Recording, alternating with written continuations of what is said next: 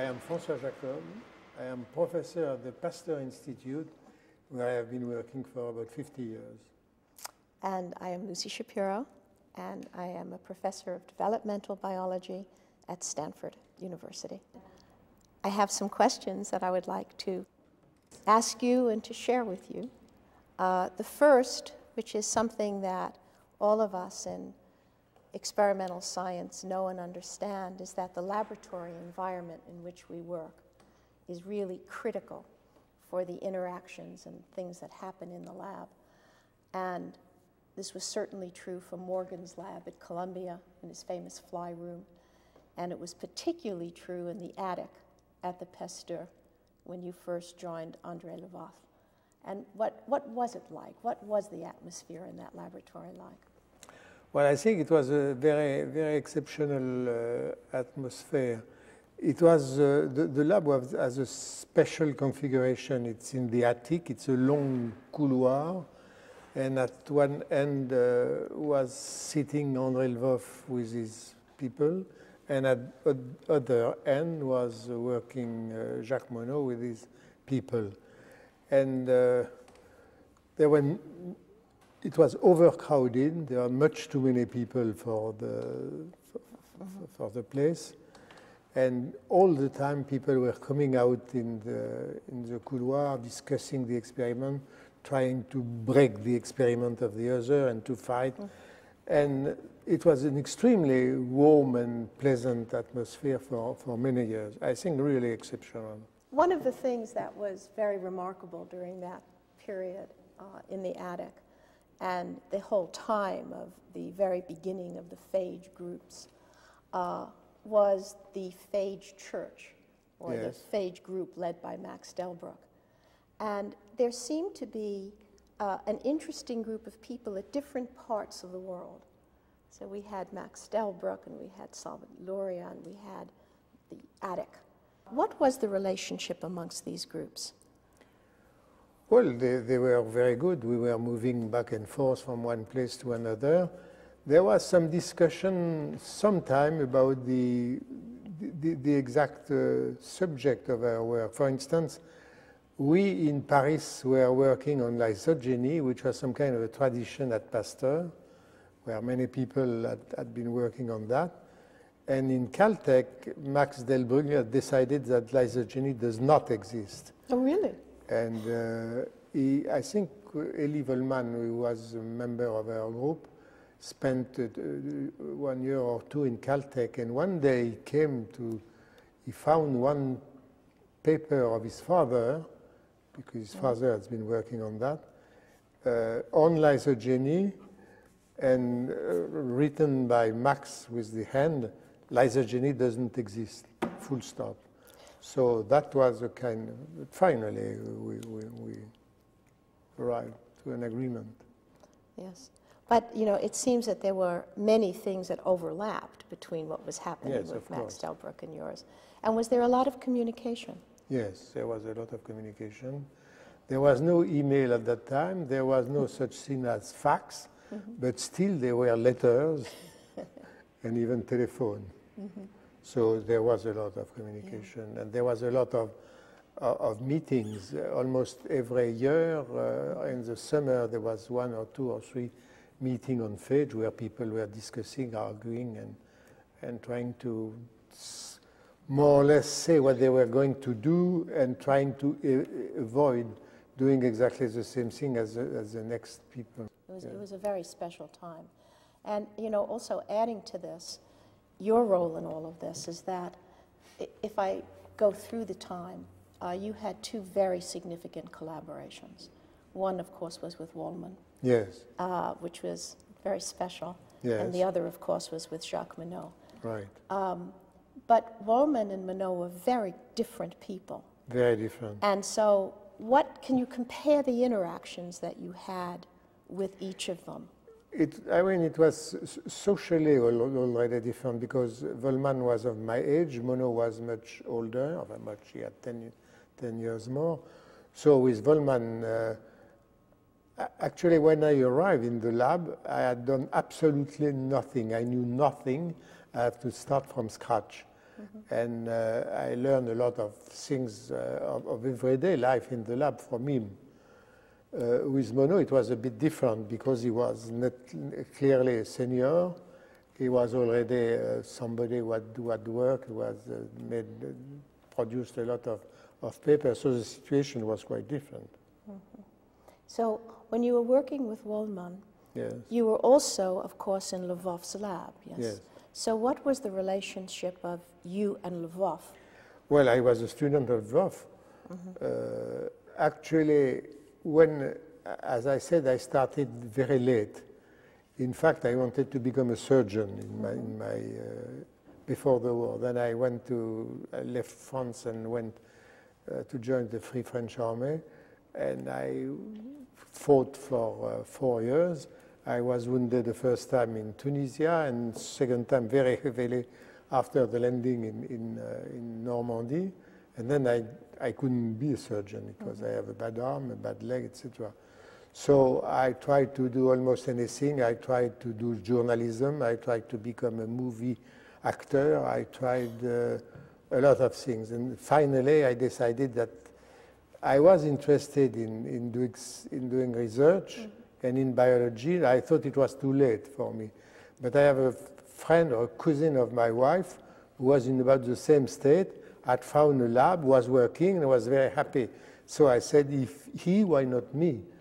And so then I learned that there were 2 good labs in Paris, and one what I had understood is that probably something was going to happen between bacteria, genetics, and biochemistry, which was not so bad at that time. I would say. So there were 2 labs in Paris, which were good labs, but one which was much more pleasant than the other. That was Lvov at Pasteur. So I came and see Lvov and asked him, may I work with you? He said, I have no room for you. And for a year, I came every month asking, I have no room for you. Finally, I think he said, well, you know, we have found induction of the prophage. And I just didn't understand what he was saying. I didn't know what induction meant, what prophage meant. So he said, are you interested? Yes. I said, I am dying for doing the same kind of thing. So he said, okay, come in 2 weeks. So I went to a library, tried to find out the dictionary to understand what induction of prophage meant. It didn't mean anything. And finally, I found out. But finally, I went there, and I was a student of Lvov. I prepared a thesis on lysogeny under Lvov. So you got a PhD then? I got a PhD 3 years later. So you have both an MD and a PhD. And right. a PhD. Right. And your thesis was on lysogeny? That's right. The science thesis, yes. Yeah, right. That's really very interesting. Did you ever expect to get a PhD when you started this thing? I mean, did you go to the Pasteur to get a PhD or just to... No, I just to the Pasteur to try to do science, but of course, when you want to do research, you have to get some kind of PhD somewhere. So even if I didn't go to do a PhD, it was really likely that I would do a PhD with Lvov. What was Lvov like as a mentor? He was a man very precise, very well behaved. He wanted people speaking a very good French. He didn't like people speaking any kind of language. He liked to have good food, good drink. He liked good things in all matters. But he had good friends and good enemies. He was very sharp. One day, a fellow, he was sitting in a committee, and a fellow whom he didn't like at all was asking for money, and the principle was when somebody was asking for money, the other was leaving. He was leaving the room, and the other was discussing. So when his turn came, Lvov said, I would not give him any money. So the man came back, and he asked his neighbor what was said, and said, Lvov doesn't want to give you money. So after the committee, this man came to Lvov and said, I should kill you. He said, what do you mean I should kill me? Do you want to do a duel tomorrow? So I send you my témoin. And the guy disappeared. Which means that committees can be very dangerous. Yes, in France, clearly, they can be very dangerous. So this to say that he had very good friends and very good enemies too. But when you were his friend, he did a lot of things for you. And he was extremely nice with me. He helped me a lot. And when I began to make some more bubbles, he always pushed me a lot. He did. He was a very, very special scientist. He was a special man. A very special man. Yes. You know, in your books, you often use a phrase, day science and night science. Yes. Which I love. Yes. And what does that really mean to you? That means that when you talk about science, when you discuss a paper, when you write a paper, essentially, you write some kind of linear story which go from one point to another point, as if when you started, you knew the end, you knew the answer. Well, in fact, my experience is that in many occasions, you have absolutely no idea of what you are going to do, what you are driving at, but that's what you tell. It's not exactly the way it happens. That's true. You have to fight a lot with yourself and with the others, of course. Yeah, during the time of the prophage and induction, yes. and the great excitement that the prophage told us, in other words, that DNA was coming in and out of the chromosome, and that it was a startling upset. The beads on a string concept, stable beads on the string concept, was really challenged. Yet in about 1956, in the Cold Spring Harbor Symposium, Barbara McClintock has a paper on controlling elements in the gene, in which she hypothesized in that paper that there are inhibitors and activators and things are moving. How was McClintock's work received and talked about and integrated at the Pasteur? Not much. In fact, it was difficult to interact with McClintock. Did you know her? Yes, very well. Yes. Almost many times I went to Cold Spring Harbor, and many times I discussed with her because she was very much interested in the prophage, and she was interested in the regulatory system. But reading her papers was not very easy, and talking with her was not easy either. Yeah.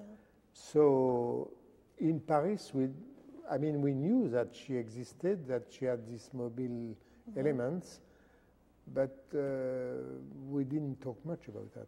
Yeah, that's a pity. And even with her, it was very difficult to discuss and to understand each other. It was not easy. Yeah. You know, when Andrei Lvov first demonstrated phage induction, and you were accepted into his lab, I've always wondered, when he did that experiment, was he already thinking about the concepts of repression of viral functions, in addition, of course, to the revolutionary concept of inserting foreign genetic material into the chromosome?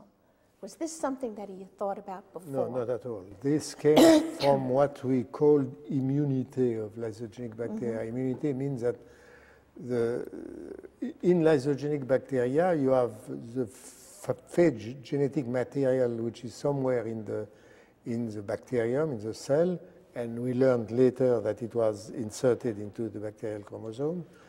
And the phage genes are not expressed. Yes. And not only are they not expressed, but if you superinfect these lysogenic cells with a phage of the same type, this phage cannot multiply, and his genes are not expressed. And this we call immunity. I don't know whether it was a good word or not. But I think what I did mainly for my thesis was to understand what it was. And after a number of experiments, what I understood was that, and we had with Volman two models.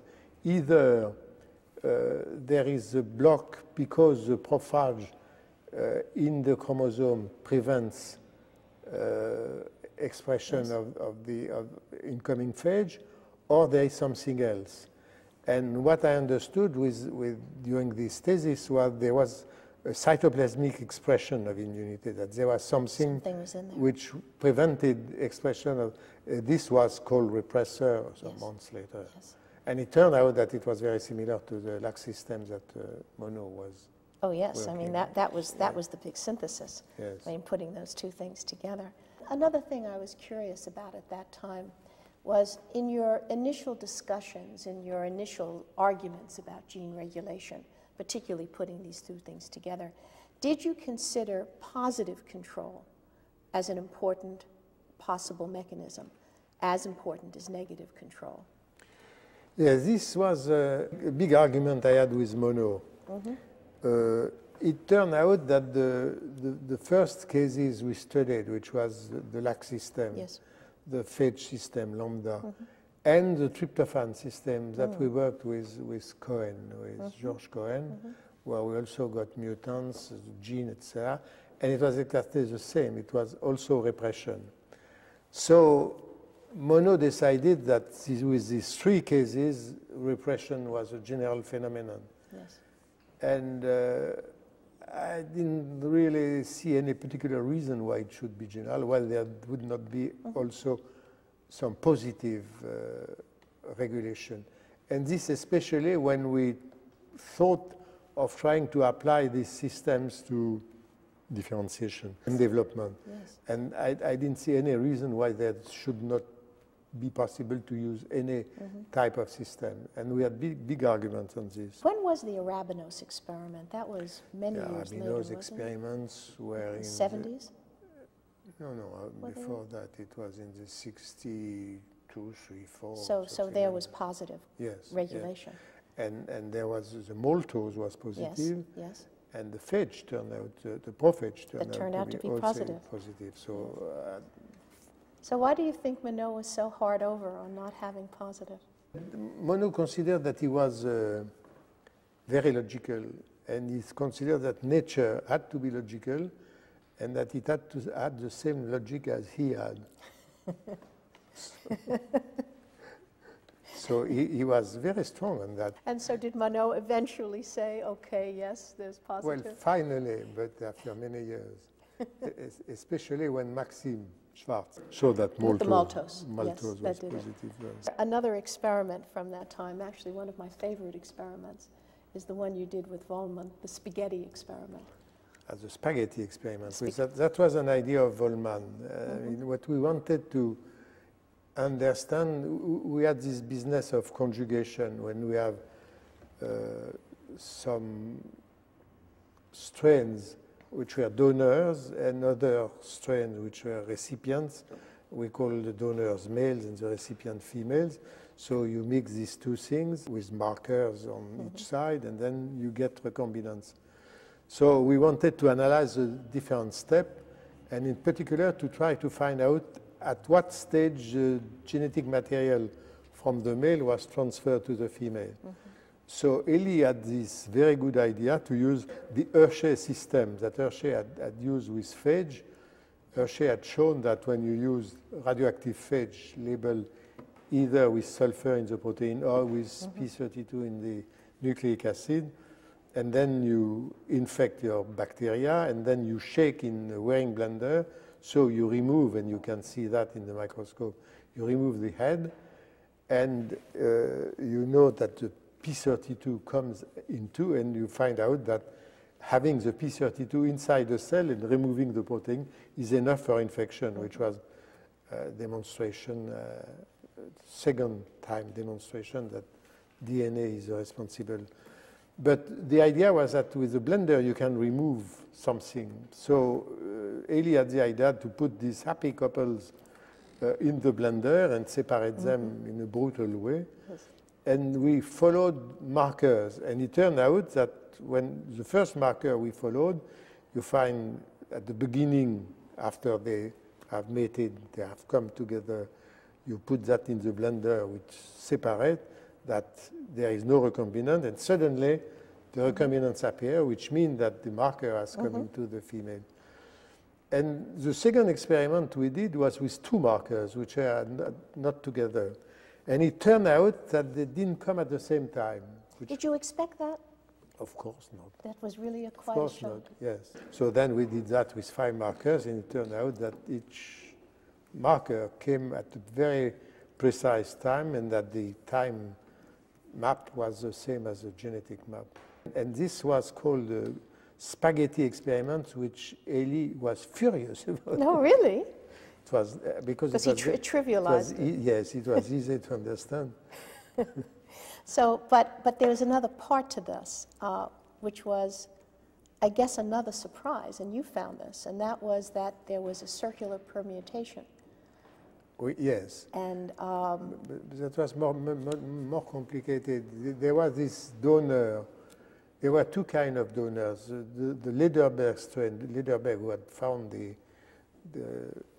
recombination system, the mating system and conjugation system in bacteria, with a coli. He was very lucky, actually, because there are few strains which have the system for mating, and the strain he picked up in, I think, in your university.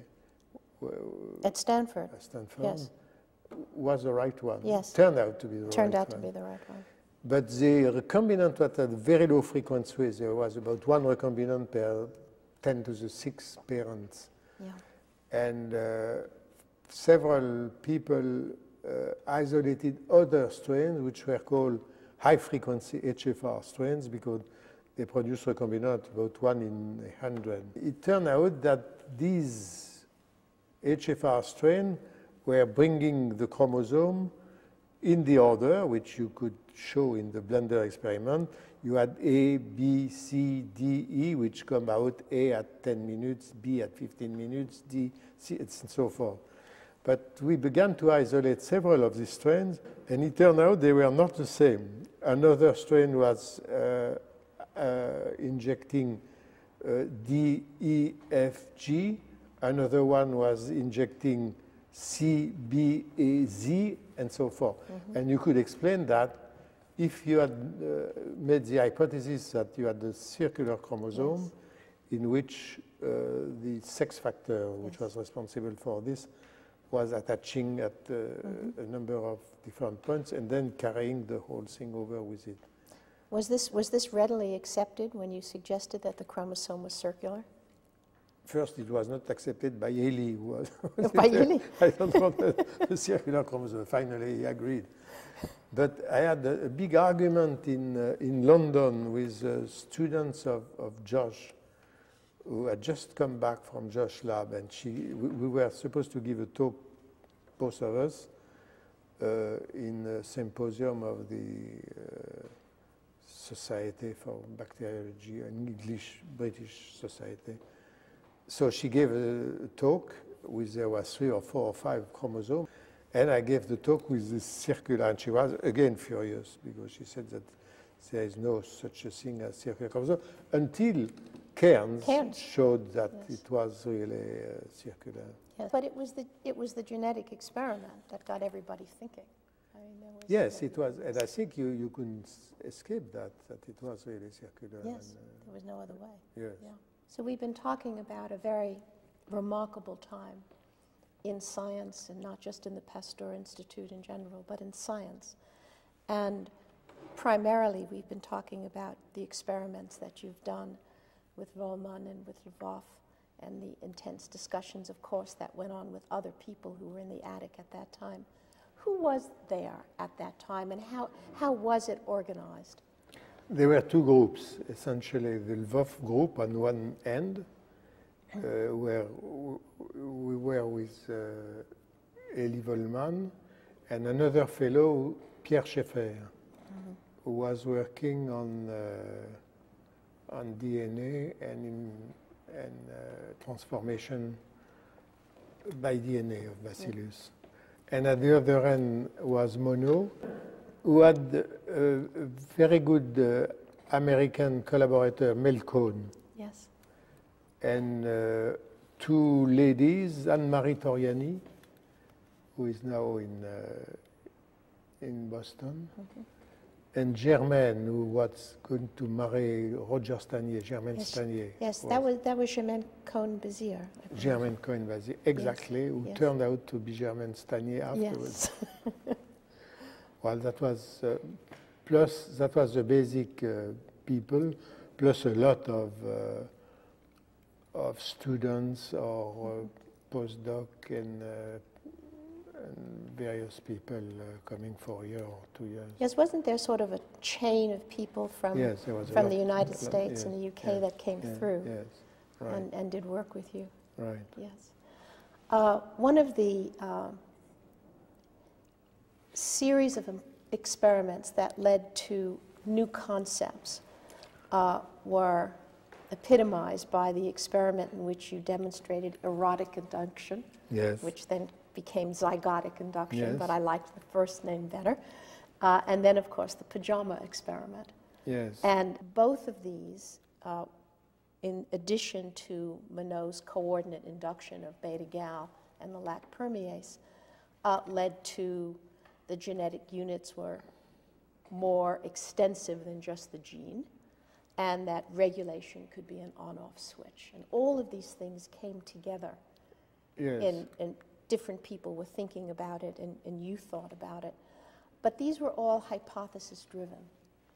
And they could have helped, the one concept could have helped design the other. So did, in fact, the erotic induction experiment help in the design for you of the pajama experiment? Well, once we had the timing system of conjugation, so we knew Monod has been working on the lactose system, and he had shown that there were at least two genes, like what he called Z, which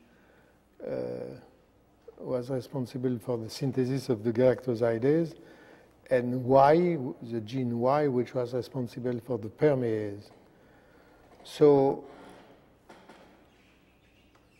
these were closely linked, this we knew, and we knew that these two genes at the lac region was coming at a given time with a particular HFR strain.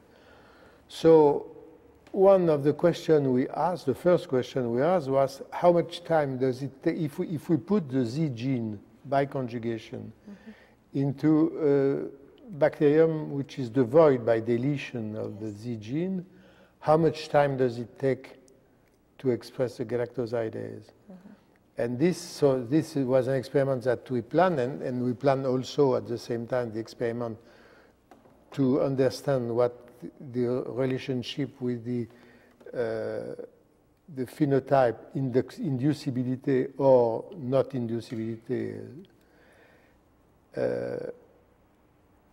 to try to explain that and analyze that with the conjugation. So the experiment was, the first experiment which was obvious was to put this Z gene by conjugation in a cell in which it has been destroyed by deletion and see how much time it takes. And at that time, Arthur Pardee came in the lab, and we asked him to do the experiment, which he did very well because he's a very good experimenter. And it turned out that it started almost immediately at full speed, which has a number of consequences as to the mechanism of how do you make a protein from the gene. So that was the first experiment, which was called, of the pajama series, Pardee, Jacob, Monod, pajama, that's right. And so it turned out that it was immediately, within seconds, as soon as you can detect it, you get the enzyme, the activity. And the second experiment we did was to do the same thing with inducibility. I mean, the idea at that time, the idea essentially of Monod was that the wild type coli, K12 for instance, was inducible, but you could get mutants which were constitutive. So this was called I plus, I minus. And the idea to begin with that the constitutive strain were making an inducer, which you could not detect. And that's why they were constitutive, because there was an internal inducer. And these are, so what we decided to do was to transfer either the inducible gene allele into the constitutive recipient or the reverse, and see how it's going on. And it turned out that when you transfer the constitutive into an inducible, it doesn't make any difference. While to transfer the inducible into constitutive, it stops after about 40 minutes.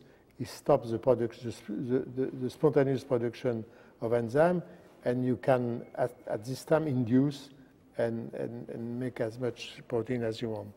So that proved that the active allele was not constitutive, I minus, but the inducible I plus. And at that time, you have to assume that this I gene was making something which prevented the enzyme making system of being expressed, except if you had an inducer galactoside. So that was the principle of this thing. Now, the interesting point was that the fact that as soon as the gene was entering the cell, the cytoplasm, the enzyme was made at full speed, was not in good agreement with the idea that people had about protein synthesis. Because it was known that the synthesis of the protein synthesis was occurring on small granules which were called ribosomes. And the idea at that time that each gene, grosso modo, one gene was making one kind of ribosome. In other words, the gene responsible for beta-galactosidase synthesis or structure was supposed to make a ribosome which was able to make beta-galactosidase and nothing else. And it was not very likely that you could make specific ribosome, which are rather complex structure, protein, RNA, and so forth, within less than a few seconds. So one had to assume that there was something else, that either the protein was made directly on the gene, which was rather unlikely because it was known it was made on the ribosome, or that there was something going from the gene to the ribosome to tell the ribosome what to do. And this, for a time, we call X. And this,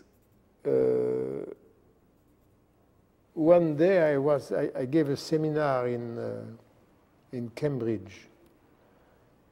It was not even a seminar, it was a discussion in Sydney's room. Sydney was had a room somewhere and we had a discussion with Francis Crick and one or two other people. At that time, wasn't Sidney Brenner in the same room with Crick? Didn't they share an office? Yes, but it was not in the lab. It was in one of the comment ça s'appelle? One of the college. He was in a college where he has. King's. Probably. He was in King's. He was responsible for the wine. For the wine. So really? he had a room in King's. So we had this talk in King's in his room, and they had not. They were not very much interested in this type of experiment where you inject, and they didn't know very much about this LAC plus, Z plus, I minus. They didn't like it very much. Francis was not very much interested. Actually, I told this story in Copenhagen 6 months before, in November or October of 1 year before. And I had exactly the same story, nobody reacted. And I said the conclusion was there was probably something going from this to that, from the gene to the ribosome to instruct the ribosome to make galactosidase. Nobody reacted, they just read their newspaper. And Jim was reading his newspaper. Yes, I bet. But at that time, they reacted and say, well, of course, it's the RNA described by, what's their name? You know that. There were two American fellows who have described an RNA. Oh, yeah, Astrakhan. Vulcan and Astrakhan. Vulcan and Astrakhan, yes. And yes. One of the difficulties also with the ribosome hypothesis was that the ribosome, the sequence of ribosomal RNA was different from the yes. genes. And the Vulcan and Astrakhan RNA was similar as base ratio was concerned mm-hmm. with the phage sequence. Yes. So they reacted strongly and say, yes, your X is the Vulcan and Astrakhan. And of course they were right. And we were stupid in Paris not to have thought of that, but we were not very much interested by the Vulcan and Astrakhan RNA. So then it was obviously the good point.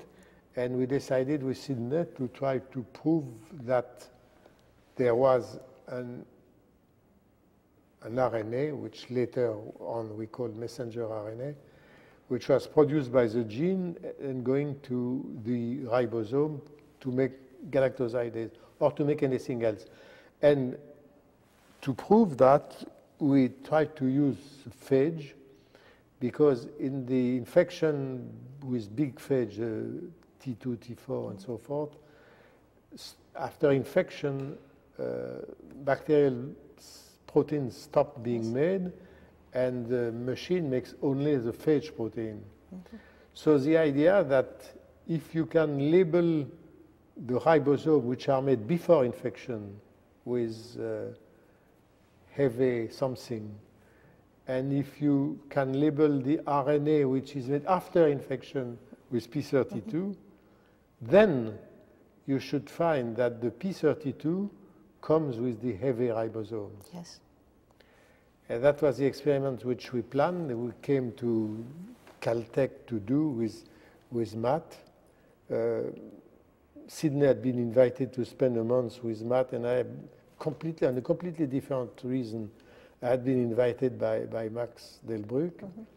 So we met there, and we decided to do this experiment in which Delbrück didn't believe a word. He didn't believe a word on this messenger business, as usual. And so we had 1 month sharp, because both of us were supposed to, we had engagement, we were supposed to go back to Europe after a month. So we started experiments in Caltech, and it didn't work at all. And Matt was so disgusted that he left and got married. He went somewhere else and got married. And then we were left with Sydney, and it didn't work at all. Until Sydney had the very good idea that we had not put enough magnesium in the cesium tube, because the cesium was competing with the magnesium. Yes. And instead of putting the usual amount of magnesium which is necessary for a ribosome to mm-hmm. join, if you put the ribosome in a solution of cesium, you have to put much more magnesium, which we did, and it worked. Did it work at the very, very end of your month? Oui, probably the last 2 days or 3 days goodness. before. And yes, and it's essentially Sydney who did the experiment. Mm-hmm. He was very bright at that, and it worked very well. And the P32 came exactly at the point we wanted it to be, mm-hmm. that is with the heavy ribosome. So this is the first demonstration of messenger RNA. That's right. Yes. At the same time, François Jacob, I've been doing an experiment in Jim's lab mm-hmm. to show that the Vulcan Astrakhan RNA exists in growing bacteria, that you have this same mm-hmm. similar turning rapidly RNA with the same composition or the same base ratio as the DNA, not as the ribosomes. That was the messenger business, yes. Yes, that was a really very beautiful experiment. You know, now there's this competing way of thinking and doing science. And the way all of this was done and the way in which we have all been working has always been hypothesis-driven research. Yes. We think about what it could be and then we test it, or we design an experiment to figure it out. But with full genome sequences, with these microarrays, with vast amounts of data, people are arguing that a new way of doing science or an additional way of doing science. I'm not sure it's a new way, but it's another way. Another way is looking at vast amounts of data and not asking a question, just seeing if it gives you a pattern. That's very boring. It's boring. It's extremely boring. But do you think that insights will come from this boring way that you can then build into a hypothesis? No, there are clearly things that will come out. I mean, evolution. It's clear that if you want to know what's the difference between a chimpanzee and a man, you have some chance to find out by the sequence. I don't know how much you will know, but you will get a certain number of differences. And it's likely that for that, this will be, for instance, for the infectious bacteria, the bacteria which are, how do you call that? Which pathogen? Are pathogen and non-pathogenic variant, you find differences, and you can say that. Yes, you can find a pathogenicity island or something, yes. So there is a number of things that you can obviously find out very clearly, and which are difficult to find otherwise. And probably for evolution, for many steps of evolution, it will allow a lot. Otherwise, I'm not sure that it probably will take a tremendous amount of time, especially because of the interactions of various genes or various proteins, which it will take years and years to understand. Yeah, I think, to me, it seems most powerful if you can take these vast amounts of data in a genetic system that's well understood. Yes. Because then you have the opportunity to test what these patterns are beginning to show you.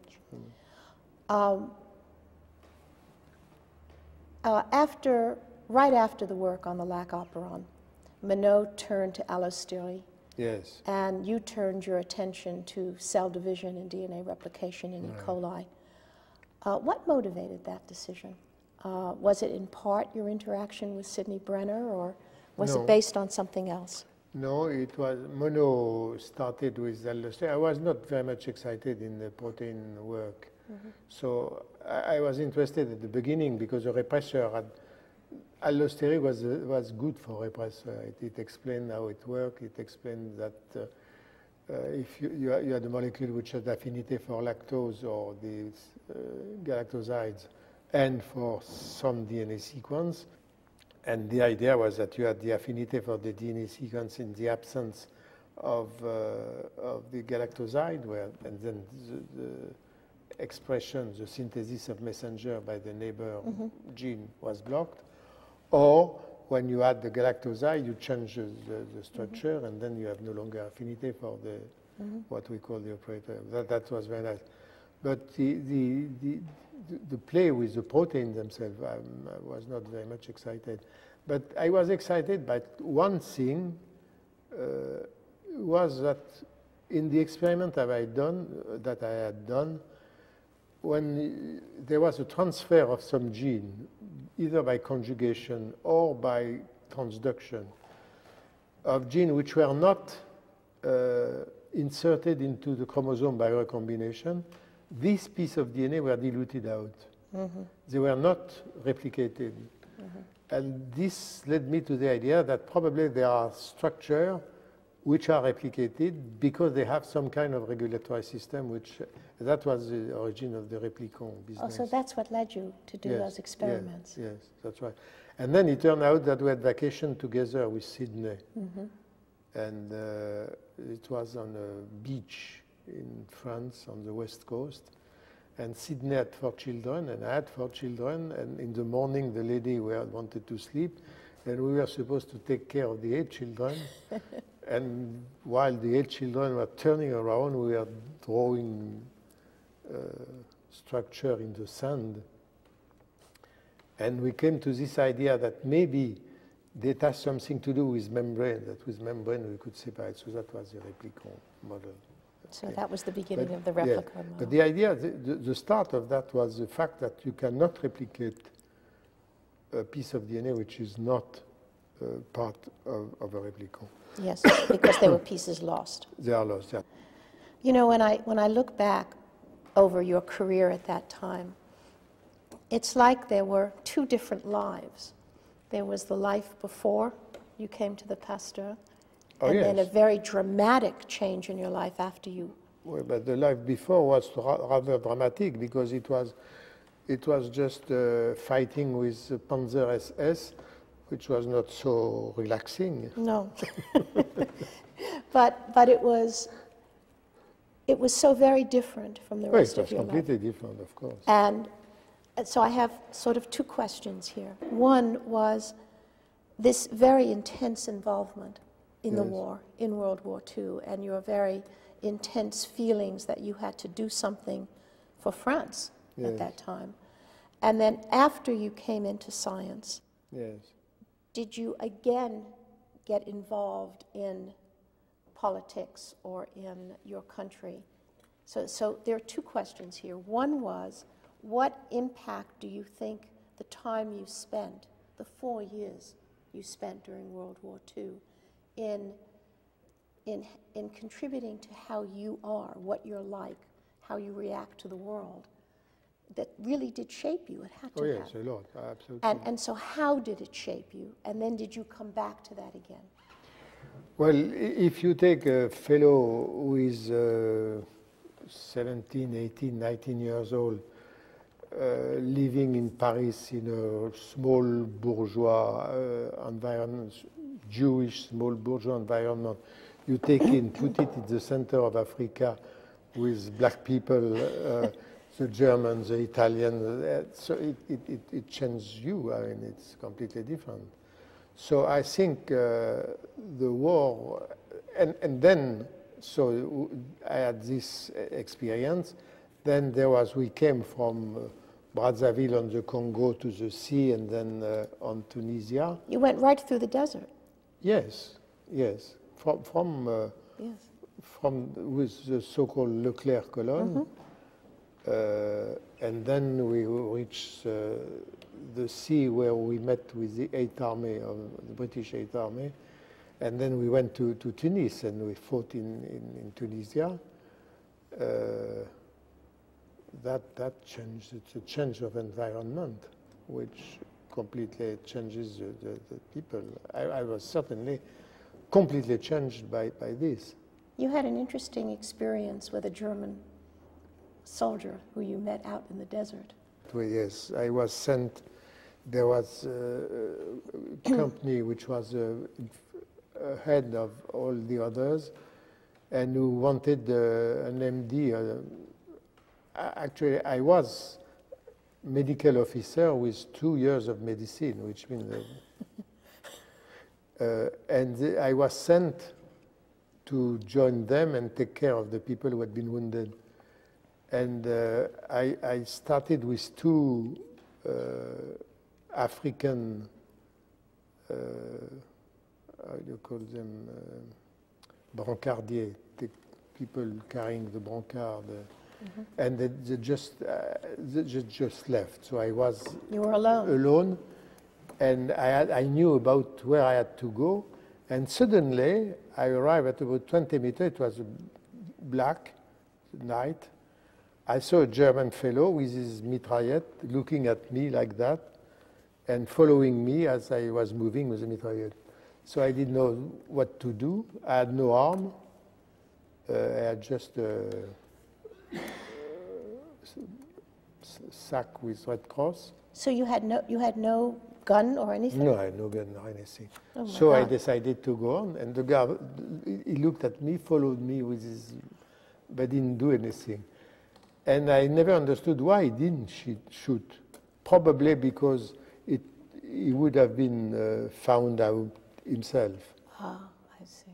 And it was probably better for him not to make too much trouble. Better for all of us But that he did that sometime by decision. night I still see him. Really? Yes, I would imagine that didn't leave. Yes. Well, So then later on, the second question, have you remained involved in politics? In politics? Not at all, no. When I came back, I didn't know what to do. When I came back, I had about a year of the hospital after my wounds. And I finished my medical studies. But you have to, in France, to become a respectable doctor, you have to go through a number of concours, externa, interna. My first concours was in 1939 and was suppressed. It was externa, and after that you have l'interna. So I asked at the assistance publique to try to find to go through the interna without being extern. Impossible. So I decided not to do medicine and try to do something else. So I almost become actor, and I told you, etc. and so forth. And finally, I came to research.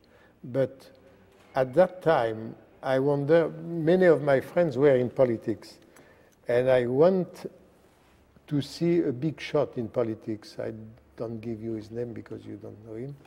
And in half an hour, it disgusted me completely, but completely. So I never went at all into politics. No. Yeah. No, I had the impression that I had done two big stories, the Free French story and the molecular biology story. I think that was all right. Well, then you entered a completely different phase. Yes. And from what I can gather, you are still fascinated with gene regulation. Yes. But you wanted to understand it in a more complicated system. Right. And I think it was, quite a leap to understand that you were going to use the same kind of regulation in something that was very complicated. And I always wondered why you didn't turn to yeast. Because here you had a eukaryotic system that was a microbe, and you could do genetics, and you could ask questions of cell regulation. Actually, I didn't consider yeast because I wanted an organism which had eyes, which were looking at me, which had a soul and a lot of sex. And yeast had some sex, but no soul, no eyes. Finally, I hesitated a lot. I had a discussion. I met with Sidney and Seymour, Sidney Brenner and Seymour Banzin in New York. I don't remember on which occasion. And they were just shifting Sidney to the worm and Seymour to the fly. And that discussed a lot. And I was very much interested by the worm and the fly. And actually, I tried the worm. I asked Sidney to give me a sample of his worm, which he gave me, and I worked for about 6 months to raise Caenorhabditis elegans. Sidney was not very happy. He didn't like very much me to play with that. Really? Finally, what I wanted also, I wanted to look for development and for differentiation, and for some reason or another, I wanted to have a cell culture system, to have an organism and a cell culture. And finally, I gave a seminar on Caenorhabditis on the subject, what you cannot do with. And I hesitated with fly more seriously, but it was very difficult to bring the fly in Pasteur, because to have a reasonable chance of doing something, you have to bring a number of people. And Pasteur, they are mainly infectious disease, bacteria, viruses, immunology, and so forth. While the mouse was obviously important for Pasteur, because it's important for disease, for infectious disease, for immunology, and so forth. And that was the reason why I turned to the mouse. So then, in effect, being at the Pasteur Institute had a large impact for this particular decision. Also, what else was going on at the Pasteur at the time that that all the work on the bacteria was going on? In other words, was the work of your lab in Minot and Lvov central to what was happening at the Pasteur at the time? Or were there other things happening that were... No, there were other things, because they work on infectious disease, and they have very good results on that. I mean, the way bacteria infect cells and what you need on the genetics of bacteria and the genetics of cell. No, there was a lot of other things. But in fact, what I wanted to do was the following. At the time, they were asking, the government were asking every 5 years, what should be done in the next 5 years? And I wrote a paper on the Institute of the Mouse. The idea being that the success of molecular biology with coli was that people coming from all origin, from all disciplines, began to work on the same organism and to help each other. This should be done with the mouse. And explaining that you have to put together the physicists, the chemists, the geneticists, the bacteriologists, the zoologists, and so forth in one institute. And people didn't understand at all. They say he wants to have an institute built for him. Why the mouse rather than the frog? Etc. and so forth. And after 6 months of fight, I gave up. But didn't they ask you to run an institute, to be the director of an institute? But I thought it was stupid to build an institute for me. I think the idea was it was an important thing, and I think if we had done that, it was in 1970, we would have been in a much better position in France for doing this kind of work than we are now. So you're sorry. But they just didn't understand at all. Nobody, neither the minister nor the head of the CNRS. Did they understand here at the Pasteur? Yes. They did. Yes, Monod understand, but he didn't like him very much because he preferred to be the Pasteur working on bacteria, but he understood what it was, yes. Now, one of the things that clearly interested you was embryonic development. Yes. And not only embryonic development, but also cell differentiation. Yes. Because clearly this had to be highly regulated. Why did this pull at your imagination? Because it was clear, yet, I mean, the beginning of gene regulation is the fact that you have an organism which has the same genome in all cells and different expression in different cells. So Morgan actually was the first to say you probably have differential activation of genes for differentiation. But there's another layer on top of that, yes, which sure, I know you think about, and that is embryogenesis. Yes. Lets you go from a one-dimensional or linear molecular biology to a three-dimensional structure. Yes. What do you see has been learned about translating information from a linear genome to three-dimensional space? And has this come from work on embryogenesis and development?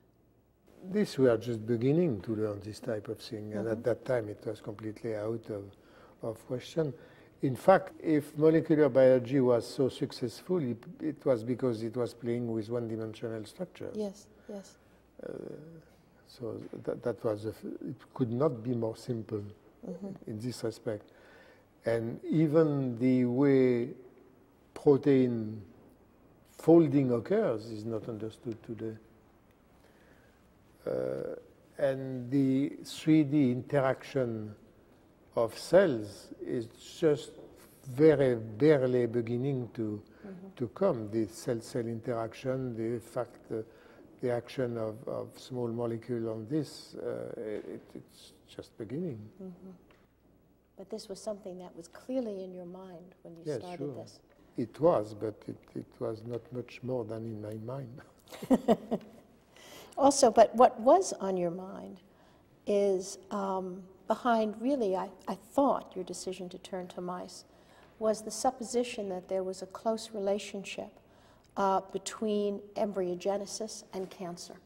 Yes, that's right. And what led you to that at such an early stage? I mean, that was fairly prescient. Because I think cancer was clearly a disease of regulation. Mm-hmm. And clearly, cell regulation is the thing which make embryogenesis and lead to the adult. So if you assume that you have a series of reactions which lead to the cell differentiation and formation of the embryo, and if you assume that cancer is a disease of regulation, then they are interacting, obviously. The question was where and at which level, and this also led me to play with the embryonal carcinoma cells. Yes, the teratocarcinomas. Yes. One of the concepts that you think about and write about a lot is a combinatorial system composed of a finite number of parts. Yes. And this I think the whole world is built like that. Everything. Everything is built like that at any stage. This whole concept has really led to a radical change in perspective in the 1990s based on all the other things that have happened. So let's say we are at a time when we know all the parts. Yes. That, like engineers, we have parts on the shelf. Yes. And it's how they're connected that's critical to make each individual different from another individual, or a species different from another species. Do you think that the study of circuitry in a simple model cell, eukaryotic model cell, let's say, will be of value in understanding circuitry in a human? I think you finally have to dissect. I don't think you can make simple models of that. You have the parts of the circuitry. You can build every kind of circuit you want, but you cannot predict which circuit will be operating in this or that part of the body. So I think you just have to find out and describe it. Now, in your book, The Statue Within, yes. You state that at the time you were working in the attic, you knew you were participating, and I quote, in one of the great adventures of the century. Yes, that's the impression I had. And now in the embryology analysis of mammals and the post-genomic research that's going on, what do you predict are going to be the next great adventures, or have there been some? There is one thing which is clear, and when you predict the future, you're sure to be wrong. You know that the future will not be like the present, but if you predict how it will be, you're sure it will not be like that. One of the most extraordinary things, which was completely unpredictable 15 or 20 years ago, is the fact that the molecules of bacteria are the same as the molecule of humans. I mean, the fact that the structure remains the same, or that you just tinkering a little bit with them permits all possible variations, this I think is really, it was unbelievable 20 years ago to think that the same OX gene would act in a worm, in a fly, or in a human was unthinkable. Yes, it was amazing. Absolutely unthinkable. Yeah. And the other amazing thing, or I believe, are the oncogenes. Yes. It's a bit the same kind of thing, yes. Because these are the oncogenes are genes which act in Drosophila on a different way. Yes. But they are the same. And once again, it's maintenance of structure all along the evolution. This, I think, is really extraordinary.